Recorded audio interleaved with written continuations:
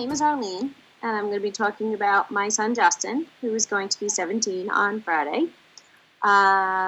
He is currently an 11th grader in high school. He's an inclusion child. He gets inclusion services. He's an outgoing, he's not an outgoing kid, I should say, but he does participate in scouts and clubs. He's in history club. He does do extracurricular activities. His biggest issue, though, is engaging one-on-one with other children. While at these group activities, he tends to sit by himself. He's a loner, and he prefers to be that way.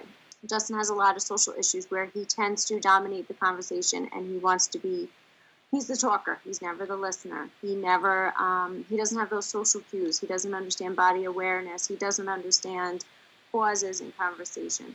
So as a teacher and as a parent and someone who has done some research and as just observing him, I know that it's very hard for him to get out of the house. It's very hard for him to start that interaction, to make that phone call, to get involved in, I don't want to call them play groups anymore because he's older, but just to hang out with the other kids down at 7-Eleven or go grab an ice cream. But the reason I sent him to a summer program, or the reason we started looking for a summer program, is luckily for me, Justin's a 10-month year IEP child, but doesn't receive summer services. So it was either the choice to sit and play video games and to be isolated, or go to a camp that will be able to help him and keep him in a direction where, and maybe teach him some things along the way with kids kind of similar to him, and that he would get to experience life. He would get to go to the movies with other kids. He would get to go rock climbing and play p-ball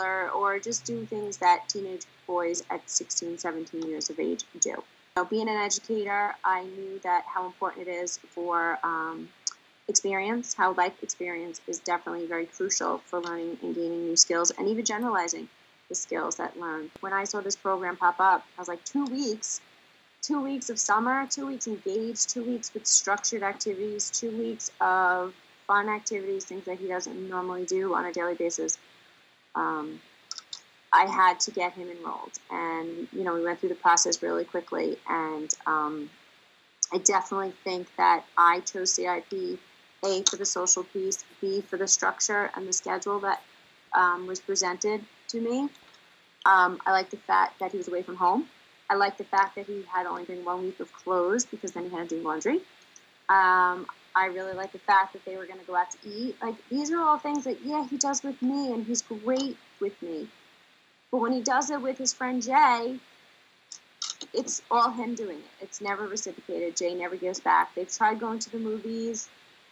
It just doesn't work out. So CIP to me was more of, let's expose him to a 2-week program of consistency, schedule, kids just like him, a structure, and just living on his own. Can he do it? I mean, he's 17.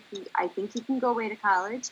This was a good experience for me. Yes, it was, not true. It was a test, but I mean, I'm sending him back this year to give him more experience, because he came home talking about CIP for days. He would tap people on the shoulder. He would go find them, run around. Let me tell you more. With that schedule, that 7:30 in the morning wake up to that 11 o'clock at night going to bed, he would tell everybody about his day using that schedule. I'd had to be at least 2 weeks after. So to me, that meant that he had a good time.